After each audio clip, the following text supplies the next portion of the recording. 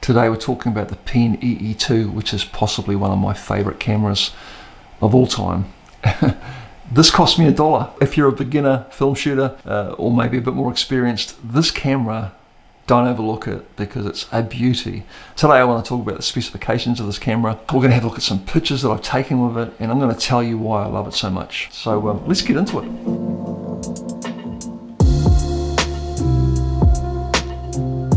This camera was released in 1968. It's a half frame camera, which basically means that it takes 2 frames for every single frame a normal 35mm camera would take. So on a normal roll, say of 36 exposures, this camera will give you 72 pictures. It's got a 28mm lens, f3.5, 2 modes of shooting. There's automatic mode, which is what I call ASA mode, which is where you set your film speed and the camera does the rest. And if you have insufficient light, the shutter won't fire. Have a little red flag comes up in the viewfinder that tells you there's insufficient light. If that happens and you want to override the automatic mode, you can flick it into aperture priority mode, set your aperture, and you can take a picture in any light that you want. It has a selenium meter on the front of it.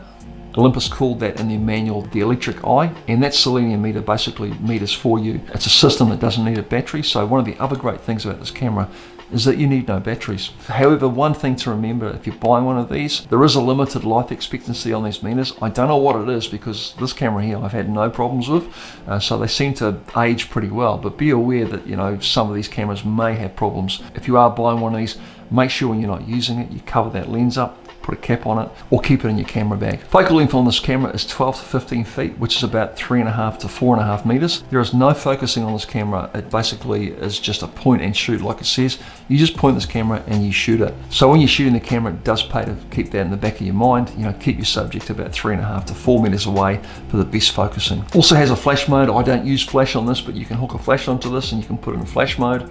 Like I say, I don't use flash a lot, so I've never used that, but if you're a flash user, just be aware that you can use a flash with this camera.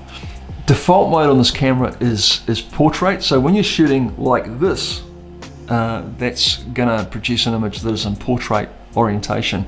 If you want to shoot landscape, you basically turn it the opposite way that you would a normal camera, and you shoot this way, and that gives you landscape. I love the fact that it's in portrait mode as a default because I get some really nice pictures in portrait mode, something a bit different. It's not the same stock standard landscape orientation, and you just end up with a bit more of an arty look, I guess, to your images.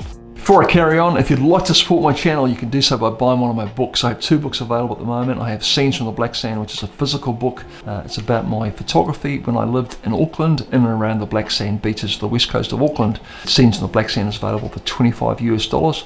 That includes free shipping anywhere in the world. I also have an ebook available, Emscapes, which is about my digital Leica photography.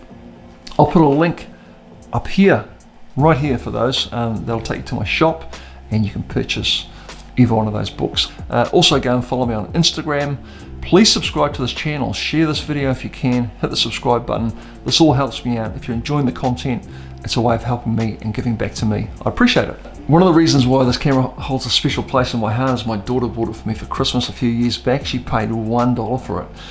It's a beautiful looking little camera, but when I shot my first roll of film with this camera, I was just quite blown away with the actual quality of the images. Shocked, I guess. Shocked, surprised in a pleasant way. So not only was it a nice little camera that I got for my daughter, but also it takes great pictures. For me, this is the perfect camera for street photography. I love using it for street photography. It's so quick, it's so discreet. The fact that it's a point and shoot and all that you've got to think about is composing is the best. You can literally take a shot in seconds and people don't even know you've taken pictures. So for street photography, for me, this is the ideal tool for that. Like all Olympus cameras, I find that the lens system is really good on them. M2 lenses are top notch, and that flows through to the modern cameras today. So you know, Olympus cameras get overlooked a lot, and if you follow this channel a bit, you'll know I'm a bit of an Olympus fan, and I really rate my Olympus cameras. I really rate them highly, and this one is no different. It's a fantastic little shooter. I've used this on my Looking for New Zealand project, and it also features in my new book, Incidents of Isolation. So, you know, if you're worried about printing from this camera, don't be. And because it's half frame, don't be worried about getting slightly bigger prints from it. I had a trip to Australia a few years ago, and I got some nice big prints from this camera. So the fact that it's small, it's compact, it's half frame, doesn't mean that you can't get some nice prints from it. Great camera for beginner photographers, people getting into film photography for the first time. It's an awesome buy. This camera, like I said, only cost $1. They have gone up in price a bit, I think, over the last few years, but you can still pick up a camera like this for probably in and around, 80 to 100 US dollars if you look around. So to wrap up, great little camera. If you're looking at buying one of these, I can't recommend them highly enough. If you're a new shooter, a new film shooter, or a beginner, this is the camera for you. It's a great way to get into photography, into film photography. Or if you're a bit like me, you've been shooting for a bit longer, they make for a great addition to your collection of cameras. I wouldn't be without this, and it'd be one of the last cameras I'd get rid of. I think it's just that good.